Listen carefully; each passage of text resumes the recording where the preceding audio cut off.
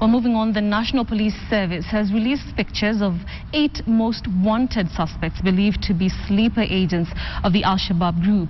The 8 are said to be armed and dangerous, working with the insurgent group to attack the country. Majority of them drawn from the coastal region of the country. While the police force is urging the public to aid in the arrest of the most wanted suspects. The state has stepped up surveillance on the Al-Shabaab recruits in the country. After the atrocious attack on Garissa University College, the police service is asking the public to help in identifying and arrest of some of the most wanted terror suspects linked to various attacks at the coast. A dispatch from the police lists Abdi Fatah Abu Bakar Abdi, aka Musa Muhajir, as an armed and dangerous terror suspect who masterminded the Mpeketoni attack that killed over 70 Kenyans.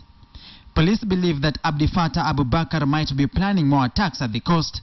Intelligence reports within the police circles indicate that he is hiding in Boni Forest. Also in the police radar are Abu Bakar's associates, Suleiman Mohammed Awad, Mohammed Abu Bakar Mohammed, and Mumin Abdullah Mumin.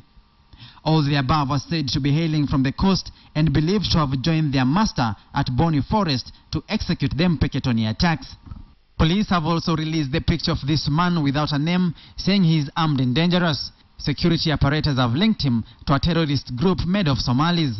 The intel within the National Police Force lists 3 other suspects from the South Coast region linked to assassinations and armed robberies. The 3 are linked to the murder of Sheikh Mohammed Idris, who was considered a moderate cleric who was opposed to radicalization and terror attacks. Ismail Shoshi Mohammed has been linked to masterminding the killing of the Sheikh and murdering a CID officer in Old Town, Mombasa. Police describe him as a bloodthirsty individual. The public has been warned of these individuals on the loose. The most wanted list comes hot on the heels of a 20 million shillings bounty on the head of Mohammed Kuno, a former teacher in Garissa linked to the Garissa University College attack and attacks in Mandera.